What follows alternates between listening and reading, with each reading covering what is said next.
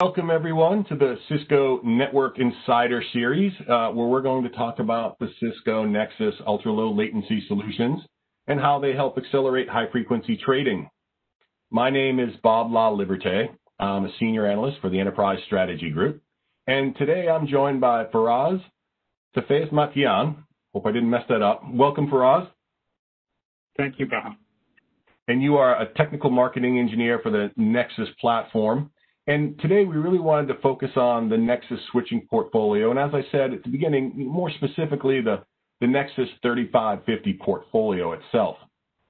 So let's get started, Faraz. What distinguishes the Nexus 3550 series portfolio from any of the other Nexus switch portfolios?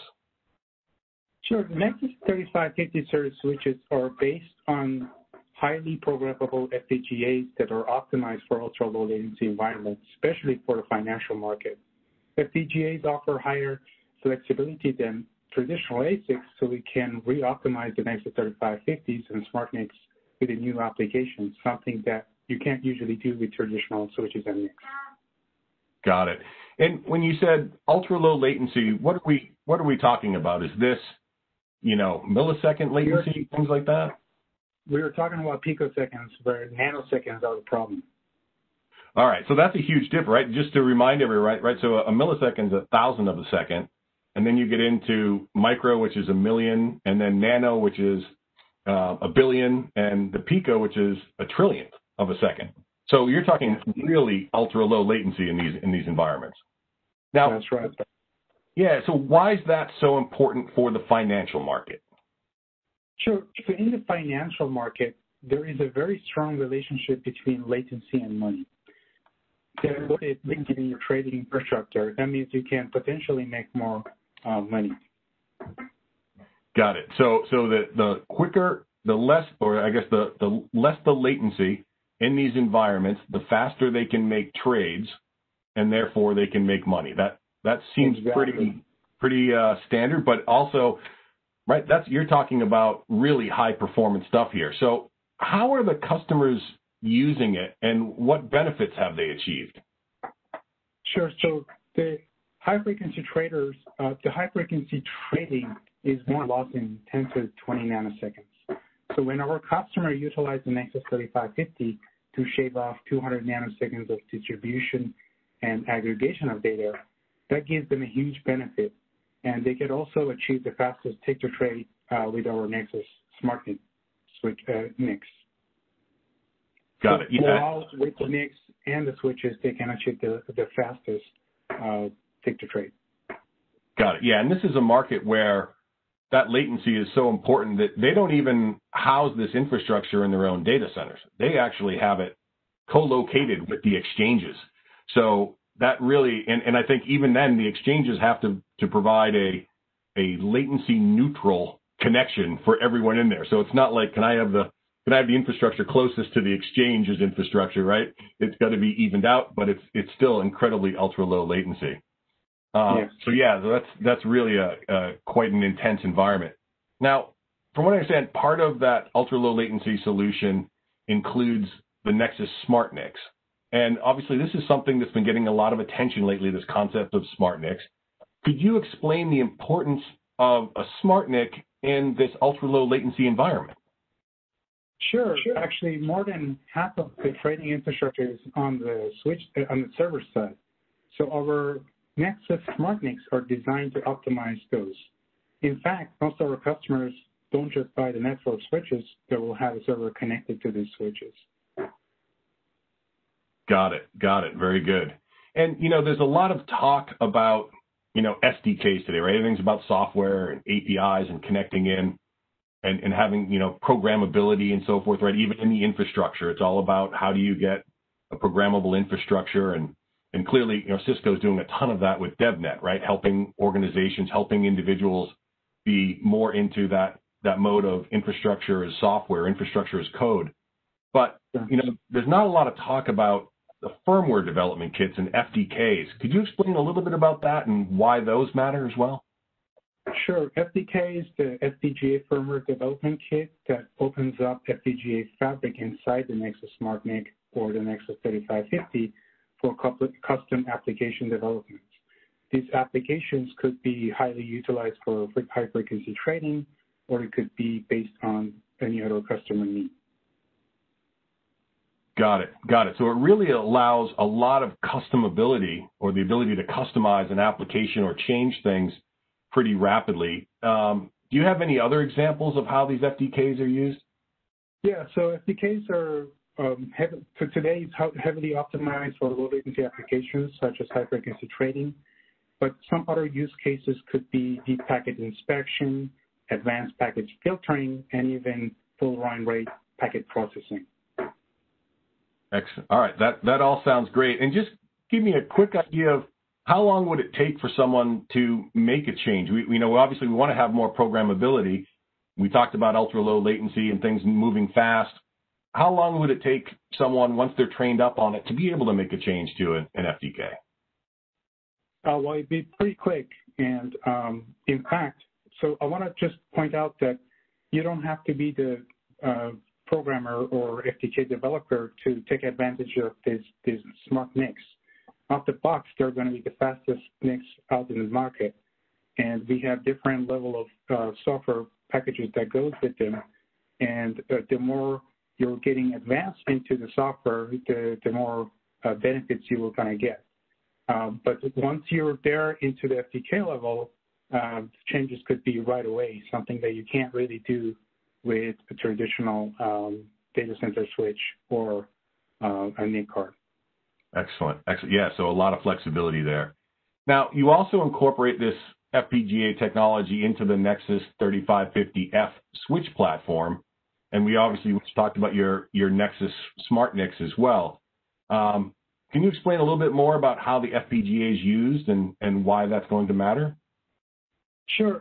If you want to compare ASICs to FPGAs, ASICs are fixed functions, and FPGAs offer higher flexibility. For example, in a traditional data center switch, the hardware capability is same as day one, whereas an FPGA-based switch or smart NIC, you could have multiple potential features with the same physical hardware. So the big advantage of FPGA here is not to be tied up to the big one features and having a capability to program as you grow your network and as your need changes. Got it. That makes a lot of sense. For environments that have to move quickly, if you had to physically remove a card or do something from the infrastructure in an ASIC, that would be something that would take a lot of time, cause disruption. And instead, you can leverage the FPGA technology to make those changes without having to shut down and reboot servers. Exactly. And as you pointed out, most of our customers are in high-frequency trading or financial market. They have these servers in co-locations, which they don't really have easily access to them. So it's a great advantage for them, so they can develop that without really going back into the co-location and change the physical infrastructure. Yep, that's great. So I know we've been talking a lot and we wanted to focus on the financial market, but maybe you could touch upon as well the importance of the Nexus 3550 series and the smart NICs to other markets as well. Sure. As you mentioned, it's not only the financial market customers that can benefit from our Nexus 3550s and Nexus Smart NICs. Electronic patch panel, tap aggregation, or even high persistent time stamping or time synchronization are some of the examples that any other customer can benefit from. And today, as we mentioned, FPGA is highly optimized for low latency applications, but it could potentially be reused for any other application. Got it. Yeah, that makes a lot of sense, right? That this technology would start in one of the most demanding areas, but then start expanding outwards to provide value for other organizations, other markets as well. Exactly. So intent-based networking, kind of an important thing for Cisco. You guys have been working on this for a few years. How does the intent-based networking play a role in ultra-low latency networking? So in general, for high-frequency trading environment for any customer, the intent-based networking could be a significant upgrade. The ability to implement closed-loop automations that does not require human interventions could dramatically improve the operational efficiency. That could be in the financial market or any other customer out there. So I think together, they're a really good solution.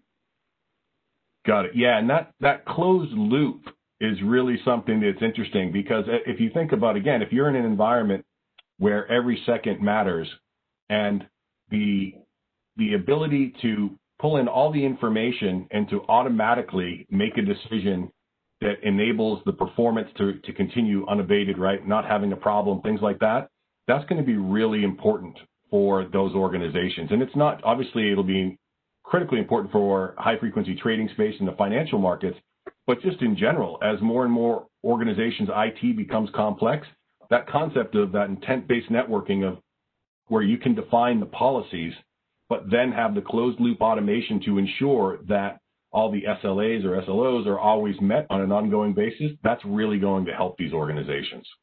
Absolutely. So let's also think about this. So we just talked about other markets, but how do you see Cisco being differentiated specifically in the financial market space as well? Sure. Cisco has a complete solution for financial customers, right? Starting with the fastest SmartNICs on the server level, going all the way up to the fastest distribution of data and aggregation switches with additional specialized NICs for time synchronization and even capture solutions, right? So if you put them all together, this is the only company that will provide you the entire package that you need for financial market. All right, well, that's actually a really important distinction, right? You're talking about being able to go in and provide an end-to-end platform for a financial market. So guaranteeing that end-to-end performance, having that visibility from end to end. And I think you said it was down to what the picosecond for stamping and things like that, right? Where these are ultra precise and accurate transactions. They need to be time stamped. And by having that end-to-end visibility, that end-to-end platform, you're able to control that much easier, and also it ensures that you've got that capability to leverage the SmartNICs and FPGAs across the entire platform as well.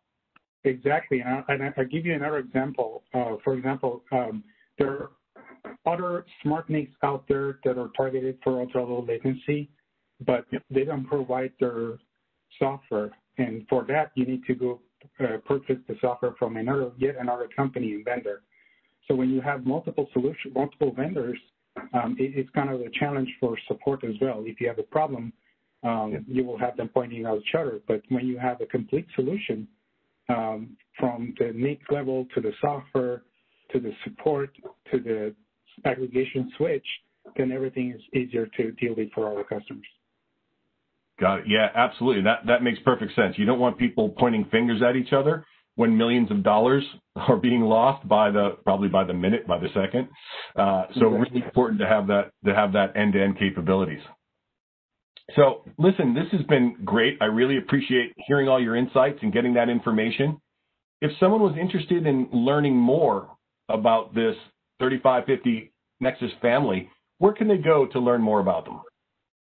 Sure. They can go to cisco.com/go/Nexus3550, and you can find a lot of different links and in that website. And of course, you can always reach out to us. Awesome. That sounds great. Faraz, it's been fantastic talking to you. I wanted to thank you very much for your insights, and I want to thank everyone for joining us today as well. Thank you, Bob.